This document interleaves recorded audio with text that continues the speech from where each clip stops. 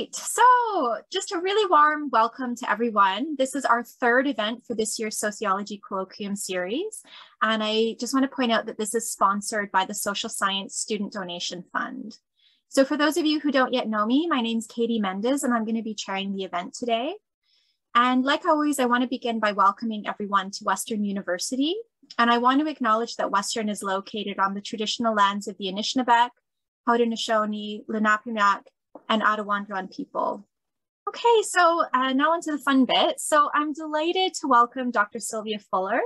She's a professor of sociology in the Department of Sociology at the University of British Columbia. And it's a real honor to have Dr. Fuller with us today. And her research expertise is in the areas of work and labor, gender, inequality, and social policy. So if you look at Dr. Fuller's profile, you can see that she's a really prolific author, and she's already published 3 articles this year in journals like Social Forces, Gender and Society, and the Canadian Review of Sociology. But across her career, she's published in the American Sociological Review, Work, Employment and Society, and the Journal of Marriage and Family. Her research covers topics such as parenthood, gender, and the risk of job loss, and this is particularly relevant during the COVID-19 pandemic. And in fact, one of Dr. Fuller's recent articles uses data from Statistics Canada's monthly labour force survey to explore gender differences in employment across the pandemic, and it's a really interesting and impressive piece of work. So based on all this timely and important work that she does, it's really no surprise that Dr. Fuller has also been awarded with many academic honors and prizes. This includes Shirk's Aurora Prize, the Best Article Prize by the Canadian Sociological Association, and she was shortlisted for the Rosabeth Moss Cantor Award for Excellence in Work-Family Research. So please can you all join me in welcoming Dr. Fuller, whose talk today is titled Women Managers and the Gender Wage Gap. And Dr. Fuller will have up to 40 minutes to speak, and then this will be followed by a Q&A. So I really look forward to hearing what Dr. Fuller is going to say. And with that, I'm going to hand it over to her. Hi, everyone. Thank you so much for having me here virtually. It's really a pleasure to be able to join you. And I will say from the outset that the work that I'm going to be presenting today is a collaboration with Youngmi Kim of Yonsei University in South Korea. And it is a work in progress, so I very much welcome your questions and comments and feedback. So I'd like to start with my own land acknowledgement here to say that today I'm fortunate to live on the unceded, ancestral, and occupied traditional lands of the Musqueam, Tsleil-Waututh, and Squamish nations.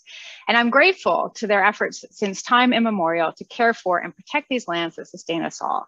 They have done so in the face of ongoing dispossession, imposition of illegitimate settler legal orders, and colonial violence. And as we face the dramatic repercussions of the climate crisis here in BC, it's especially important to stand with Indigenous nations in their efforts to continue to care for this land and water, to assert their rightful jurisdiction, and to rebuild and revitalize their nations. Okay, oh, I'm going fast here. So gender inequality in work organizations is stubbornly persistent. And the question of how to increase women's representation in positions of power has motivated a really large body of research. Whether breaking the glass ceiling also benefits women lower in the hierarchy, however, is less clear.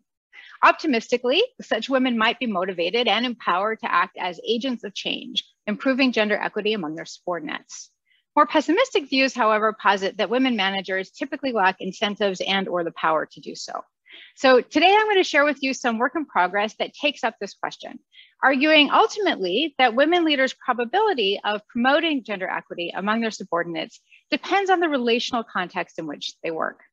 And we focus here in particular on the gender composition of work groups. So drawing on detailed administrative data from a large Korean conglomerate, I'm going to demonstrate that the demographic composition of work groups women leaders supervise conditions their likelihood of acting as agents of change or cogs in the machine.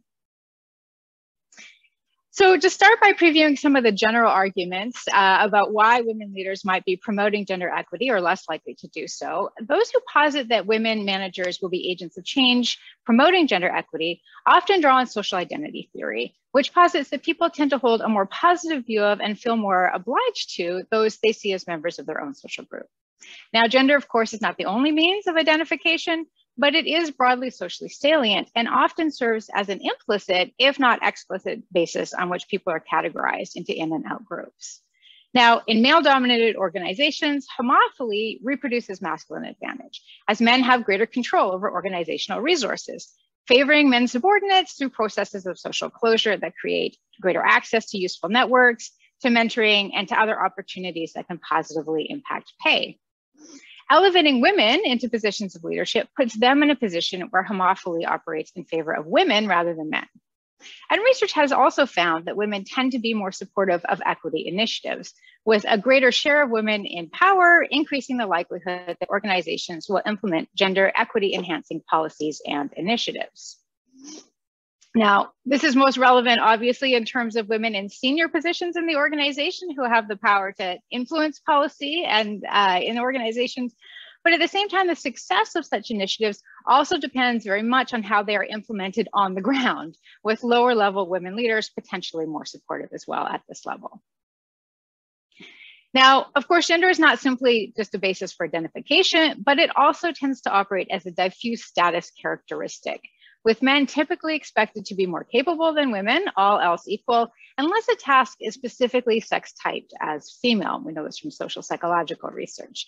Now, status beliefs shape people's expectations of themselves and of others in ways that can have self-fulfilling effects, influencing what's noticed and remembered and contributing to attribution errors. So in this way, they can impact both performance itself by shaping access to opportunities and also biased perceptions of performance. Now, status characteristics have particular legitimating force when they map closely to extant power relations in a local context. So given this, women leaders may also benefit their subordinates by weakening this link and serving as role models, countering negative stereotypes that harm women and creating a more favorable context for women's performance and its evaluation. And women leaders may also be less prone to endorsing status beliefs that disadvantage women. Consistent with this, studies have shown that women's performance is evaluated less favorably by male versus female supervisors. Now, looking at the other side, of course, women leaders, we should remember, are not immune to broader cultural biases that favor men. And those that do succeed may see their own success as evidence of exceptionalism or evidence of meritocracy, dampening motivations to advance gender equity. And women leaders also face a lot of pressures to disassociate themselves from women in favor of those in power. Social identity and status characteristics theory posit, after all, that the propensity of individuals to favor in-group members is conditional on their own status, with lower status groups less likely to do so to avoid devaluation by association. And women managers can also face heightened scrutiny over perceived favoritism if they act to advance the interests of demographically similar others, since those widely shared status beliefs mean favoring women is more likely to raise questions as being illegitimate in some way. All right, so those are the basic ideas about why women managers might have these different effects in organizations. What is the evidence? Well, one strand of research, and this has been the dominant strand of research until lately, approaches this question by essentially comparing outcomes for women in organizations that have more or less women in management. So they look cross-sectionally across a variety of organizations and see, well, which ones have more women managers in them and what are the outcomes for women overall in those organizations. And this research has typically found a positive association between having a higher share of women managers and more gender equitable outcomes. But the challenge with this kind of research design is that it's vulnerable to an ecological fallacy. So organizations that promote more women into management are also likely to have more gender egalitarian climates or structures generally. So identifying the direction of the causal arrow is a little bit challenging with this. Now, another set of studies uses data on supervisor-supervisee dyad, so the actual individuals who's the supervisor and the supervisee within organizations, often using administrative data of some sort. And this kind of data is useful for countering the ecological fallacy and also makes sense insofar as managers are most likely to have an impact on the employees who are reporting to them directly. And this research has tended to find null effects overall, but it has also identified some contextual effects. So where we see effects in some circumstances, but not others. So Sylvia Fuller et al., for example, found that high performing women managers, and she had sort of access to performance evaluations for this analysis, tended to punish low performing women subordinates more harshly than they did low performing men. And she saw this as being sort of evidence of this threat scenario here, where they didn't want to be associated with low performing women. Abraham, looking at pay systems, found that women managers in a US financial services firm reduced gender pay inequity only in less formalized pay components, where there's sort of more opportunity to have favoritism one way or the other. And finally, the position in the organizational hierarchy has seemed to matter, with Abraham also finding effects only for women at the bottom of the firm's hierarchy. And Abendorf et al. Also found this in German data, where they were finding that having more women in management, so that other kind of research design, only reduced the gender earnings gap for jobs with low qualifications in Germany. And that there was also, again, consistent with Abraham's work, a stronger effect where systems were less formalized. So these findings of variable effects within organizations suggest that maybe rather than seeing women managers as acting in a coherent way, it's useful to consider how particular contexts might differentially trigger the dynamics associated with the amelioration or perpetuation of gender inequality. And this orientation is in line with recent research in what Tomaskovic, Devi, and Evan Holt term relational inequality theory. And the stress here has really been to move beyond a focus on average outcomes in the labor market as a whole, attending instead to how the interplay of institutional environments and organizational features create particular inequality regimes in organizations. And where Evan Holt and Tomaskovic Devi tend to focus for their research design on interorganizational dynamics, so comparing across organizations, we draw attention instead to variation within organizations. Now, within organizations, work groups or teams matter a great deal for the everyday reproduction or transformation of relations of inequality. First, they're a key site where tasks are assigned and training is provided. And second, teams are often the site where the actual evaluation of individuals takes place. They can also be sites where workers make claims to resources or positions and where these claims are resolved, key processes in the creation of organizational inequality. And there's quite a large literature tying the relational demography of work groups to organizational outcomes, though the focus here has typically been on how those work groups perform. So we argue that the gender composition of work groups is also likely to impact mechanisms through which women managers might increase or decrease inequality among their subordinates. So first, we argue that gender salience as a basis for in-group, out-group identification is likely stronger in more gender imbalanced groups, leading us to expect, based on social identity theory, that women managers will promote gender equity more strongly when groups are more gender imbalanced, whether those are more male-dominated or more female-dominated, because gender will be more salient there. Now, bias associated with gender as a status characteristic, on the other hand, should only be exacerbated in more male-dominated groups, where assumptions of greater male competence in work group tasks will be stronger. So having women in leadership roles could thus reduce those sort of token pressures that harm women's subordinates in male-dominated groups. And the perception of gender inequities may also be more pronounced in male-dominated contexts. And indeed, we know that women tend to report higher levels of discrimination and harassment in male-dominated occupations. So this could also increase the salience of gender equity as something that needs to be explicitly promoted in these contexts, strengthening motivations for women managers to champion their women subordinates and empowering the latter to make stronger claims for career advancing opportunities. So this leads us to the next hypothesis, that positive female manager effect on gender equity will increase as groups become more male dominated. On the other hand, women leaders' power and authority might be more tenuous in male-dominated groups, where presumptions of masculine superiority are likely to be pronounced, and where male subordinates' majority status may increase their ability to make life difficult for women leaders. And this could heighten women managers' fear of being perceived as unfairly favoring women. So in this case, we would expect the positive female manager effect on gender equity would decrease as groups become more male-dominated. All right. So how do we test these hypotheses?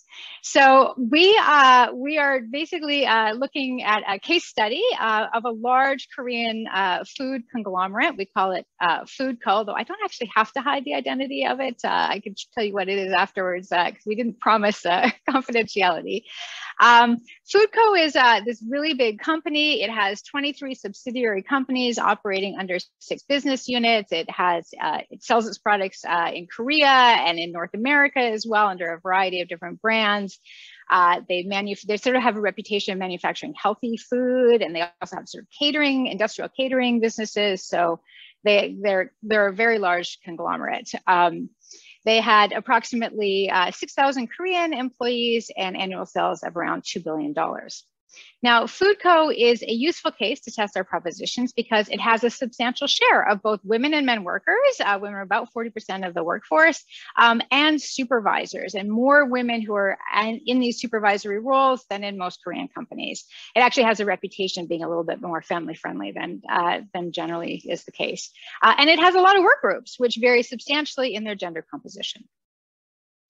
So to put Food Co. in context, it's useful to know, first of all, that Korea has among the highest levels of gender inequality in the labor market in the advanced industrialized countries. It has the highest gender wage gap among OECD countries. It's here at the top. And the share of women in management is also very low, it's now at the bottom by OECD standards, with only Japan ranking lower on this measure. Now, Korea also has the lowest share of women board members across its largest 500 corporations in the OECD, with only 2.3% of women serving on those boards. So the Korean state has recognized gender inequality as a problem in the last couple of decades. And it's encouraged companies to adopt voluntary targets, sort of soft targets, to increase the share of women in management. And at the broader societal level, I should also say that gender norms have been rapidly shifting in a more egalitarian direction, even though we haven't seen this play out in the labor market per se in a large scale.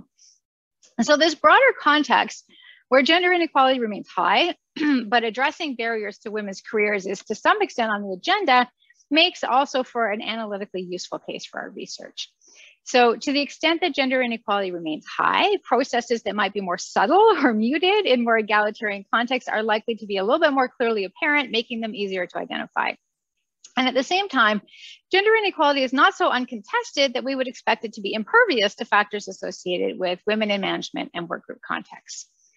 And indeed, Food Co. itself has, as I mentioned, has a reputation of being a bit of a women-friendly company, and its CEO was a founding member of the 30% initiative in Korea. So this is an initiative that started in the UK, and the goal is to promote having at least 30% of women on corporate boards and women executives more generally. So progress hasn't been dramatic, I will say, at Food Co., but there has been some increase of women in managerial ranks, and there's a perception that that this 30% initiative matters. It's in the air, it's on the agenda. And this is implemented sort of in the time frame of our study. At the same time, advances for women have not been uncontested, and not surprisingly, that 30% initiative has created some resentment and perception of unfairness among men. So we have a quote here from a man at Food Co. He's a senior manager in business marketing. He says, "Women don't express themselves, but they're happy. Men are like, we probably won't make it.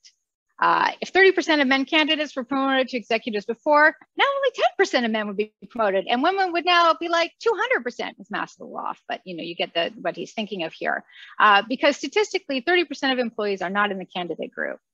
Female employees take this with pleasure, but I'm against it. Rather, such words are words that prevent women from being respected for going to executive.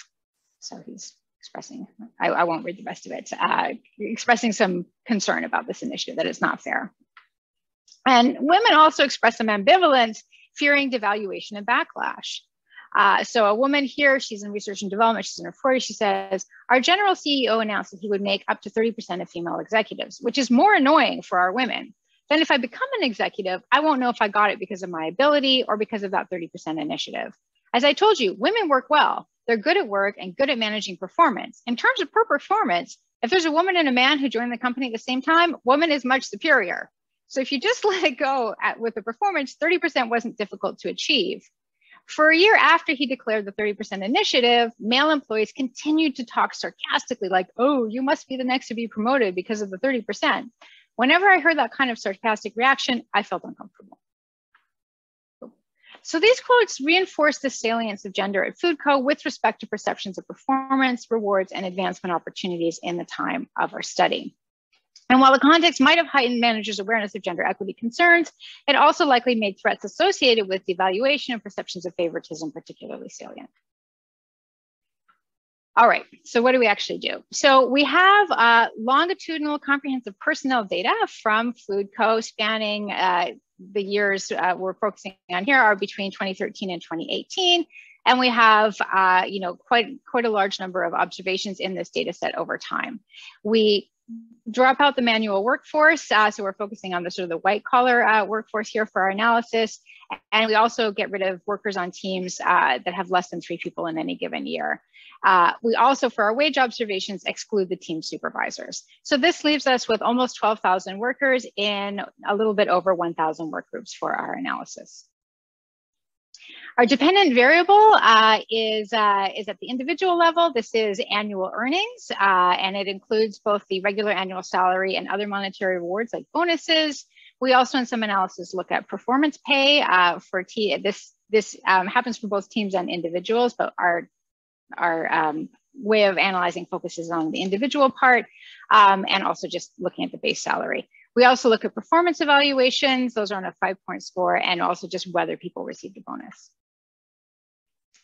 So our independent variable is a 3-way interaction between gender, supervisor gender, and the gender composition of the work group. And work groups, I should reiterate, are sort of the lowest level of the organizational hierarchy at Foodco, and they range from 1 to 73 members in a given year, with a mean of 7 and a median of 5. So they tend to be quite small, intimate groups. And they're relatively homogeneous, but they can contain a mix of jobs, occupations, and grades, job grades. We control for a variety of things, the calendar year, age, tenure and its square, education, employment status, job grade, occupation, and work group size. Okay. So our estimation strategy is basically to run regressions with work group fixed effects. And these are helpful for our purposes because they focus directly on the workers for whom managers can directly impact compensation and for whom the demographics of work groups should matter. And they're also important because they account for potential unobserved factors that might impact both the gender of supervisors and gender equity in compensation. So if women managers tend to be sorted into less powerful, non-growing organizational units, there may be less scope for gender inequality in performance-related aspects of pay, as there are fewer resources to be allocated. And also, I think more importantly, women might be more likely to rise to a position of team leader where work groups are a bit more egalitarian. So we account for that with our analysis strategy. And we can do this analysis strategy because there's substantial within-team variation in supervisors and gender composition over time. Finally, to the results. Okay, so before we turn to our model estimates, it's useful to have a sense of the overall gender earnings gap at Foodco. This is large overall, with men earning 31% more than women. When we look within work groups, it shrinks to 20%, telling us that women are sorted into groups that tend to pay workers less. Adding our controls, not surprisingly, shrinks that gender wage gap. And when we add job controls, it shrinks even further, but it's still, even at the detailed job level, men are earning more than women. Now, the next chart here is just to give you a sense that there is, in fact, considerable variability in the gender wage gap across work groups. And I'm going to hurry a little bit here because I know we want to have time for questions as well. This is just the gross gender wage gap on the left and then the gender wage gap on the right across these different work groups. And we see that there is considerable spread across those work groups. Okay, so here's our first actual analysis. What we're looking at with the graph here is the estimate of the percent gender wage gap across work groups that range in the percent of women in them. So on the left, there's fewer women. On the right, there's more women. And how that gender wage gap varies according to whether there is a man supervisor, that's the red line, or a woman supervisor. And so we see, and we restrict the view to between 10% and 95% women to have sort of meaningful estimates here. So if we look first at the red line, this is the men supervisors, we see that women are consistently earning less within work groups when they are managed by men. This is, well below the 0 line here, and that this becomes more pronounced as groups become more female dominated. When groups are more strongly male dominated, more than 35% men, and supervised by women, there's no significant gender wage gap within them. And note that the estimates on the far end there, the very male dominated groups are imprecise because there's not a lot of women supervisors in those groups. However, as the share of women in them grows, so does the gender wage gap for women, groups supervised by women, revealing a stronger effect of gender composition for women managers actually relative to men. So what we're seeing here then is that it is advantageous to have a woman manager, at least at the overall level, but only in those groups that tend to be when they're male dominated. So this is the overall picture, not including controls. What happens when we include our controls? Well, the general picture basically remains the same. So the gender gap overall shrinks, but the general pattern is similar. Within work group, gender inequality tends to grow as the gender composition shifts towards women, but it's more pronounced when groups have women managers. And we still see that advantage in those male-dominated groups of having a woman versus a male manager. So no evidence that status threats are blunting women managers' ability to act as agents of change in those male-dominated groups. And we also don't see them as reducing gender inequality whenever groups are gender imbalanced, regardless of the direction, as identity theory would predict. Instead, the general picture is consistent with expectations derived from status characteristics theory. So this is our main finding. We can do a number of other analysis to kind of pull this apart a little bit more and see what's driving the pattern. We can look at performance assessments, for example, to see is this because women managers are assessing performance in more favorable ways in those male-dominated groups relative to men. There is a limitation when we look at performance assessments that not all workers are assessed, and this is not at random. Workers lower in the hierarchy are less likely to have a formal performance assessment, so we'll keep that in mind. But when we just look at the formal performance assessments and whether this mirrors our pattern, we don't actually see this as being the case.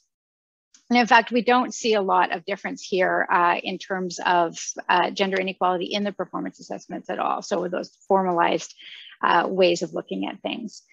So it might not just be the assessment, but rather the consequences of the assessment. This is something that Castilla finds in his research, that there's a performance bias where women get lower bonuses for the same performance scores than men. So we look at this as well. And we do see a little bit of a pattern here in terms of your likelihood of receiving a bonus, controlling for performance here.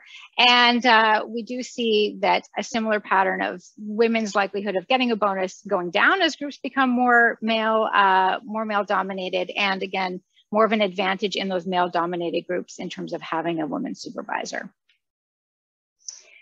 The biggest picture where we see it most clearly, though, is when we just look at the base salary. And this is just taking the bonuses out of the picture, and we see that this largely replicates our finding when we just look at the base salary.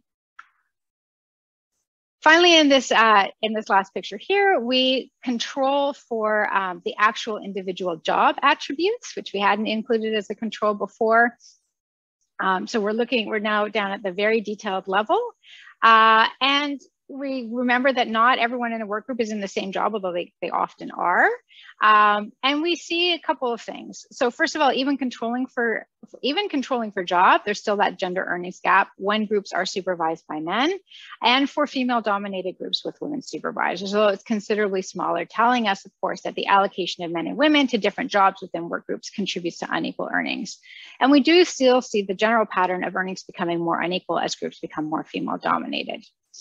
So while diminished, having a woman manager is also still associated with a somewhat smaller gender wage gap in moderately male-dominated groups. And so what we see from this is that most of the advantage of having a woman supervisor in these groups is tied to women managers allocating men and women to jobs in a more egalitarian manner. But there's also some residual benefit beyond this.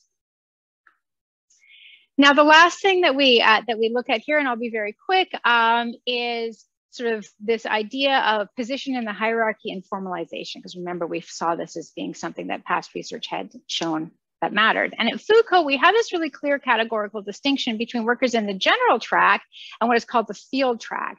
And the workers in the field track, they actually aren't even assigned a job grade because they don't have the possibility of moving up the job ladder. They're kind of on a in a separate category, and they're much less likely to have their performance assessed. So they really map onto this category being low in the organizational hierarchy, and also being subject to less formal oversight and formalization in how they are assessed and rewarded. And what we find is that when we look at workers outside of this field track, and I will say that most, it's about half of men and 75% of women are on that field track where they're outside the sort of the career ladders, we don't really see this picture. So we see a lot less gender inequality overall, and we don't see the clear pattern by supervisor gender. Where we see it is in that field track, where there's less formalization and where they're lower in the categories, in the hierarchy. So just to sum up, having a woman supervisor does matter for the gender wage gap, but that relationship is really conditioned by the gender composition of the wage group. And the effect is concentrated where employment relations are less formalized for those outside the internal labor market, which reinforces those findings from Germany and the US and extending them by showing that work group composition also matters and conditions this. We also see that supervisor gender matters more for sticky floors, women at the bottom, than for breaking through the glass ceiling per se, despite the fact that a lot of the sort of the policy talk and a lot of the research around this has been motivated by this idea of like helping women, reach the top. We're really showing that it actually matters at the bottom more. And it's really for those field track workers where having a female supervisor matters when those groups are more male dominated. And just to put this in context, where are women most likely to have the conditions where having a woman supervisor makes a difference? Well, those are the conditions where you're less likely to see women in those groups, right? Having women in male-dominated, having women supervisors, the likelihood increases as groups become more female dominant, which may help account for the reason that we see those null effects overall. So just as a last slide here, some of the implications are that we shouldn't just think of organizations as homogeneous and sort of comparing across organizations, but within organizational variation matters, and that providing those opportunities for women to attain authority positions isn't necessarily enough. That gender integration at the work group level matters as well. And the circumstances where women are most likely to promote egalitarian outcomes for their workers are the least common. So sorting employees to work groups by gender and then placing women supervisors to supervise women subordinates in highly women-dominated work group settings, which is the most common outcome, low in the organizational hierarchy, tends to mute the potential for women managers to act as agents of change. And that's it. Thanks.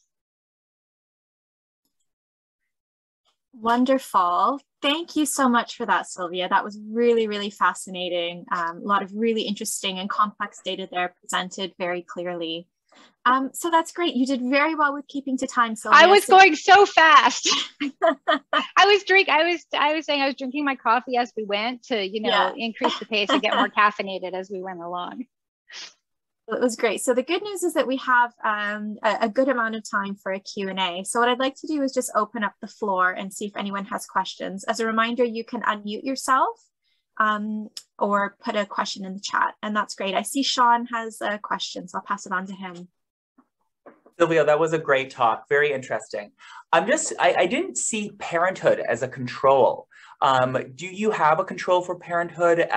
We know that women experience motherhood penalties. Fathers have a fatherhood bonus. Could maybe you speak to that a little bit? Yeah, unfortunately, we don't. The Foucault does not collect that information.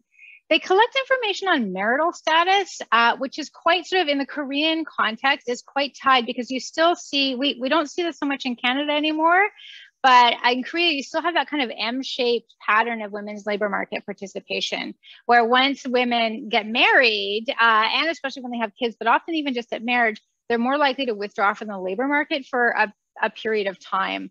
And we see this, I didn't actually read the whole quote, but I'm just going back to the sort of that male manager talking about the situation with the 30% initiative. And one of the things he says here is, so after he says, even though women become executives, they do not recognize that they're not being respected for their ability. And then he says, saying that we're going to put people who aren't even capable in the executive pool and go to 30% in a few years. So all you have to do is hold out, even if you give birth, regardless of the evaluation. And there's this sort of thing going on there that you might miss if you're not attuned to that, of like this sort of generalized expectation. Well, if you give birth, of course you shouldn't be, considered for promotion. So we can't look at that. And I sort of waffle back and forth about whether we should control for marital status. We didn't, because I think that it's so entwined with gender assumptions and stereotypes and ideas about who should or should not be granted opportunities, that if you control for that, you're sort of over controlling, right? You're sort of missing one of those really key mechanisms that are disadvantaging women. Even in a place like Food Co, which by South Korean standards is really progressive on this measure. Like they have, policies to promote women coming back in, providing more flexible work opportunities than is typical in the South Korean context. And there are lots of mothers working at Food Co. So that's the somewhat long answer to the question, is that A, we don't have the data, and B, even if we did, I think for this analysis, I probably wouldn't. You might want to delve into it more, but then you're dealing with four-way interactions, which is just crazy pants, right? Like at a certain point, you just start to, your head starts to explode, right? Interpreting those. So I probably wouldn't control for it in this particular case, even if I did. But thanks for the question. It's a great one. Okay, that's great. Thanks, Sean. Okay, Anna is next. Thank you. Thanks, Sylvia. This was super interesting. And I have to admit, I'm a sucker for the quotes. You could build 40-minute talk just based on those because they're so interesting. If I can follow up on indirectly on what Sean just asked, I have a question that's very non-original, but one that I've been curious about. This is a very different context with very different, as you just mentioned, gender beliefs, identities, stereotypes, prejudices, etc. Do you have any sort of intuition or even data how your findings would look like or may apply to either Canadian or the US context? Thank you. Yeah, that's a great question. And I think you raise a really important point, right? So when we think about the sort of the specifics of gender stereotypes, those are not universal. And in fact, my co-author Youngmi Kim is working on a paper right now where she's sort of looking at those gender stereotypes using this Food Co data, and sort of arguing that some of the assumptions about like what stereotypes are happening are quite different in the South Korean context, right? But that they still end up, operating in the same way to the extent that whatever those gender stereotypes are, and in this case, actually, there tends to be more of a valuation of like men as communal beings, right? As the sort of like, they're the company men, they're the ones who are loyal, they're the ones who are like going out for drinks after dinner and all that stuff, right? So some of those stereotypes that we might think of being as more feminine in our context of women as being more communal, they're sort of like the men being more communal, but it's still whatever's associated with men is what's valued. Right, and it's what counts in that context, right? So I think that's it's ultimately an empirical question, but I do think that the fact that our findings are really quite consistent in terms of like the formalization and being lower on the hierarchy, with like the only two other studies that have really looked at this with that kind of data and that are in Germany and in the US, suggests to me that we might be onto something that's a little bit broader. And certainly the theoretical underpinnings that we're drawing on, we're not generating theory from scratch here. Those have actually been largely developed in the North American context, right? So any kind of case study research obviously tells you most about the particular case, and then the generalizability is an open question. But those kinds of dynamics where you might expect to see, women managers being more attuned to gender inequity in the male-dominated groups, and therefore maybe thinking more carefully about how they're assigning men and women to different jobs in those groups. My intuition is I think that that's more general, because I think that that's where that's where those issues become more salient, right? And most likely to, impact women managers in terms of having them be at the top of the mind. And also that, the idea of having less formalized context, making more space for people to make those kinds of differentiation, that is also very that's very consistent with what we see in the broader literature, and even though we see more inequality overall in those less formalized settings, which is also consistent with what we see. But thank you, that's a really great question. Hey, that's great. So some flurry of hands have gone up. So what I think I'm going to do is, because I don't know if some of these comments maybe respond directly to what Sylvia is saying. So Yoko, Howard, and Kim, if I can invite you each to maybe ask your question, and then we'll let Sylvia respond. So Yoko, you can go first. I went really fast. So if anyone needs me to just slow down and go back and clarify any points, I'm also happy to do that. Okay. Thank you, Sylvia. It was really fascinating talk, and it's very, very interesting. And I know that there's differences between Japan and Korea, and Japan is a place that I came from, but then I could see a little bit of similarity in terms of historical context in terms of gender inequality, and I could see that there's similarity in terms of the gender inequality in terms of managerial position in Japan and Korea. But that being said, from that experience and my observation over East Asian context, part of the authoritative figure is it's related with the gender. But at the same time, I think that there is a strong impact in terms of age or the experience in the corporate context. So I was kind of wondering, I know that you control for age in your equation, but I was wondering if you kind of looked at or hashed out the age in terms of the age of the managers and the age of the workers in that unit. And then if some kind of there's any interesting insight or the significance in terms of gender, women manager who are a lot older than the young male workers as compared to young out of MBA managers coming into the male dominated workplace. I was kind of wondering if you could tease out a little bit about the age differences interacted with gender. That's such a great suggestion. Again, it makes me start to go into four-way interactions, which makes me nervous. But I could, maybe I could separate them out. And as you say, that it is really historically an important component, in those career systems in the organizations. Now, I will say that one of the things that's happened at Foodco prior to the time period we looked at was that there was a total overhaul and reorganization of their promotion and hierarchical system. Prior to 2008, it was very much an age-based system. So seniority and which was tied to age as well, because of not a lot of moving in and out of the corporation, was the biggest predictor of wages at Foodco. And there was the percent, so it was very much like you described that this was how the organization was organized, right? This was the reward structure. That was all reorganized in 2008 with the idea that, this was backward, this wasn't, we need to focus on performance, we shouldn't be doing this anymore. And so they moved towards a sort of a job grade system. The number of job grades proliferated. Now we're 500 some job grades. We have these, clear hierarchies, and performance is now age is still correlated with rewards, but much less strongly than before. Now the job grade is the biggest correlator with rewards. So I think that it also provides an interesting context, probably that might be better explored with qualitative research, of where you see that shift in the reward structure, right? You see that shift in what is being valued in the organization that has implications, right? It obviously has implications for older men. It has implications for younger workers.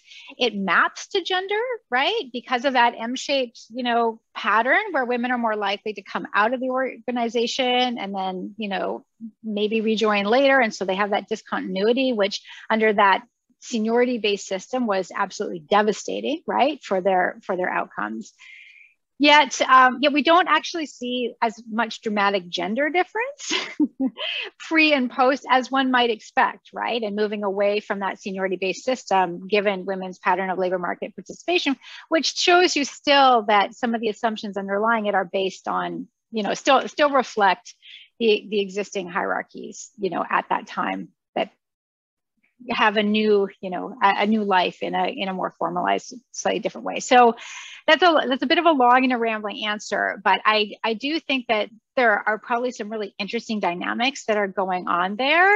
And I think that probably qualitative research is what you need, honestly, to really get at what's going on. I mean, we could try and look at age and maybe run them, but I feel like to really dig into that, you would want to be interviewing and observing people. But thank you for the suggestion. Thanks, Yoko. Okay, so I had Howard and Kim. Did you still want to ask your question, or was it answered? Oh, sorry. Okay. I really enjoyed your talk, Sylvia. It's nice to meet you. I was just thinking, I was thinking about the managers and what you had at sort of level 2, right? Like what we knew about the age, the tenure of the managers. Perhaps like women managers are newer to the organization. They're younger. And I just was thinking on that level, like the level 2 managerial level, and what you could say or bring in about that. So it was related for sure. Yeah, and I mean, it is super important. And here is where we actually have a bit of a limitation in our data too. So we have in our data set direct information from the company as for each individual as to whether or not they have a woman manager, the gender of their manager. So that information has been provided. But for confidentiality reasons, Foucault did not want to give us the information to directly link the individual to their supervisor. So we sort of make assumptions about who is in fact the team leader in that work group, because the system is basically within a given team, you have the team leader who is classified as part of the work group and who evaluates everybody in the team. And then that person is evaluated by someone higher in the hierarchy. That person we can't link because we don't know who they are.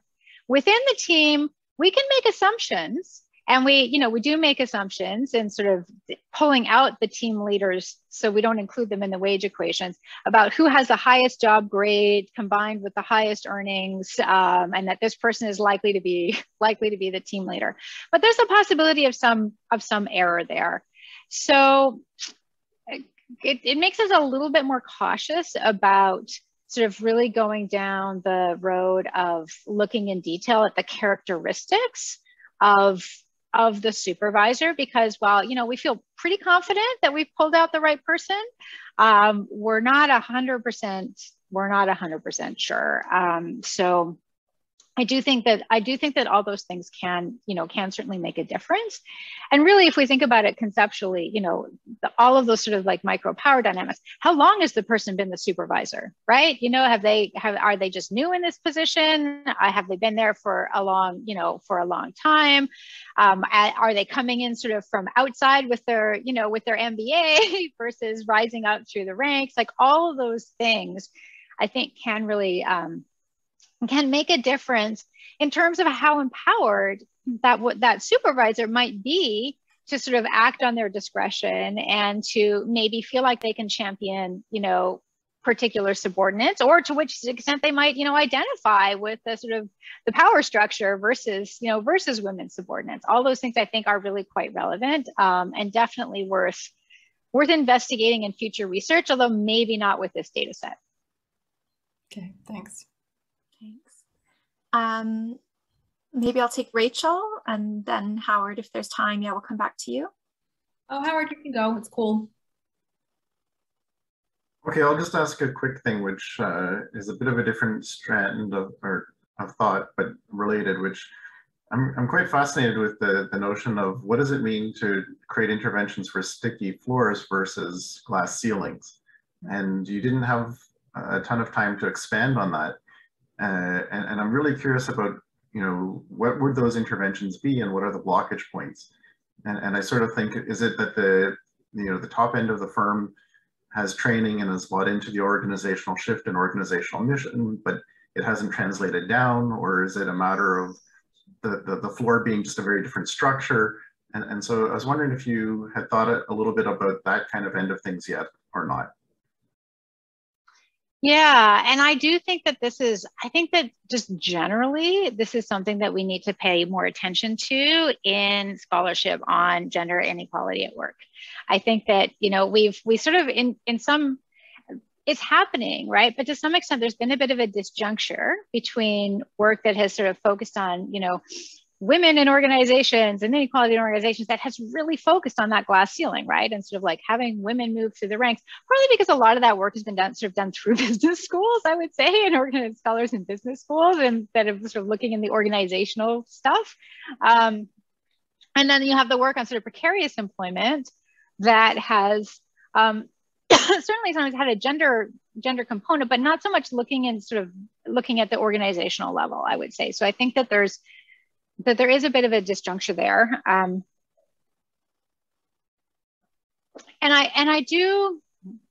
I think there's a lot of things that are going on that we're really just starting to think through. So certainly, and again, I mean, this isn't a strong causal analysis, right? So we have to be really careful about, making really bold claims about what should be done based on sort of, observational research like this. But I do think it does suggest that we sort of need to look at those processes at the bottom of organizations more carefully in terms of what are those power dynamics in those groups, and how do they create contexts where workers may be more or less empowered to sort of make claims and supervisors may be more or less empowered to grant them or not. And here is, I think, where you see the double-edged sword of the formalization, right? So formalization, what we're seeing, elsewhere in the hierarchy where we have these more formalized employment relations, we see less sort of like within work group gender inequality. And so, and we're not seeing the difference in the performance assessments, for example, right? So to some extent, those initiatives are working at that level of curbing sort of obvious discrimination, like within jobs, obvious favoritism.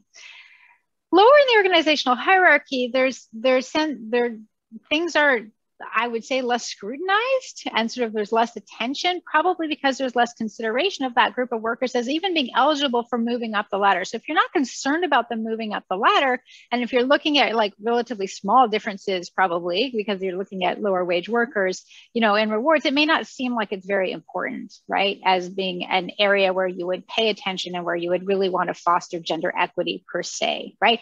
And it may be that actually, pragmatically, improving the conditions at the bottom for everybody will have a bigger impact on the well-being and lives of those women workers than gender equity anyway, right? I mean, think about what matters there. And we see at Foucault like more people moving into those less formalized job categories over time. I mean, that's a big problem. But I do think that paying attention to those relational dynamics, perhaps where there's less scrutiny, this research does suggest that is important. And I would say that it also probably suggests that maybe we also need to be thinking about the extent to which these, two-tier labor markets within organizations are being created.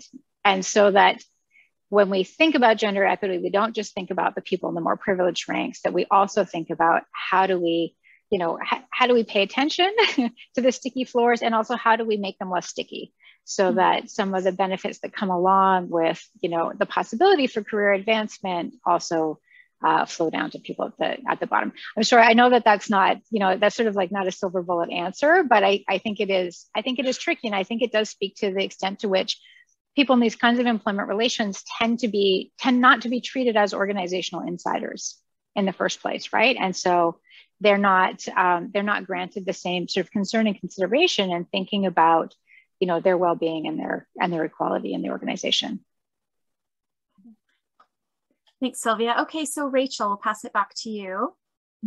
So Sylvia, the context for this study is so interesting. I mean, a country with such high gender inequality and like a company within that country that's more progressive. It's fascinating. One thing that really stood out is that you said that you didn't promise when you got the data that you were going to keep the identity secret. So I'm curious, and I feel like our students would also be super curious about how you ended up with these data and sort of how that condition came to pass. Because like this is a really great example of like a kind of data set that perhaps like, you know, a student would be interested in for a dissertation, like some sort of, yeah. So if you could speak a little bit about that, I think we would all find it really interesting. Yeah. So I did not get access to the data. My co-author Youngmi Kim got access to the data, I will say, okay. Which, you know, is probably not surprising. She's Korean. She's based in Korea at Yonsei University, and she's sort of, you know, one of the sort of top scholars looking at gender at work in the Korean context. So she connected with the CEO through this sort of 30% initiative because she has, you know, advised government and been sort of a recognized expert in this area. And they were actually interested in having her come and study the organization because they you know, had this commitment to the 30% initiative and wanted to better understand how they could promote gender equity in the organization. So this was, So this was sort of fortuitous, and it did have to do with the organization's commitment to, you know, and really the CEO's commitment to promoting gender equity in the organization. So that is how Youngmi came to have access to the data.